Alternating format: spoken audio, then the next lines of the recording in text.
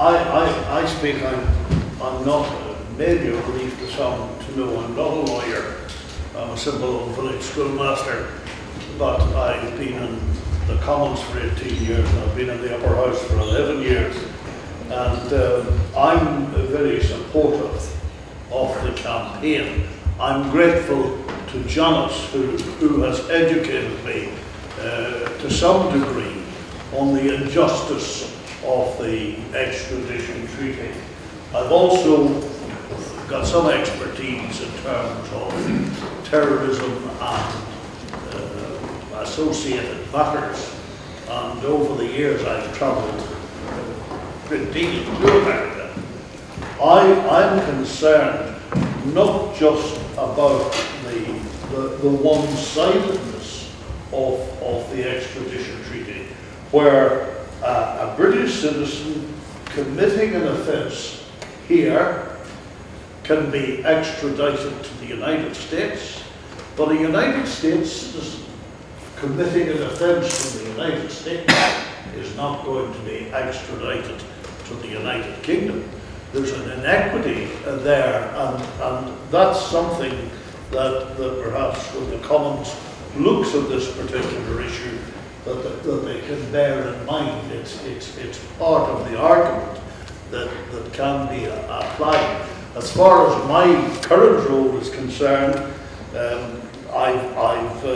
not only have I been in constant communication with Janice, and I continually press the government, but I've also had sent to me by one of the NatWest group of people a book that was written, and that's quite alarming, because it draws attention to the standards that our citizens would have to endure if they were imprisoned in the United States.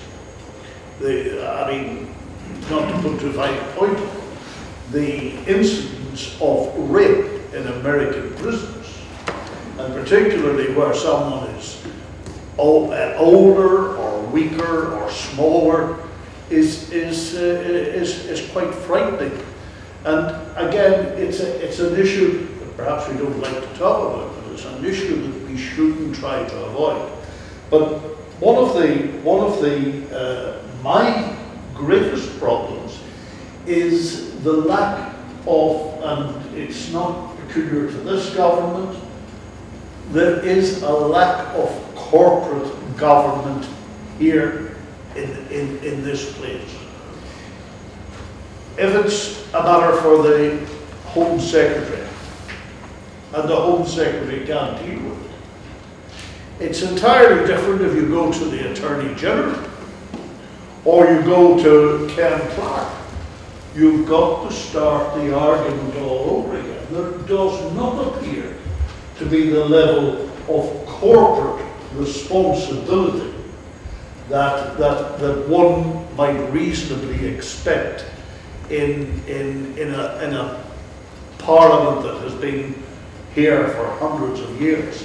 And I think it's another of the areas where, in fact, when we're bringing forward the argument, we need to make sure that there is not that ability for Home Secretary to push it there and it disappears, and then you've got to try and restore the argument with another department.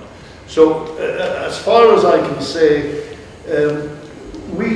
I think I speak for many colleagues in the Upper House, we would like to be part of your campaign.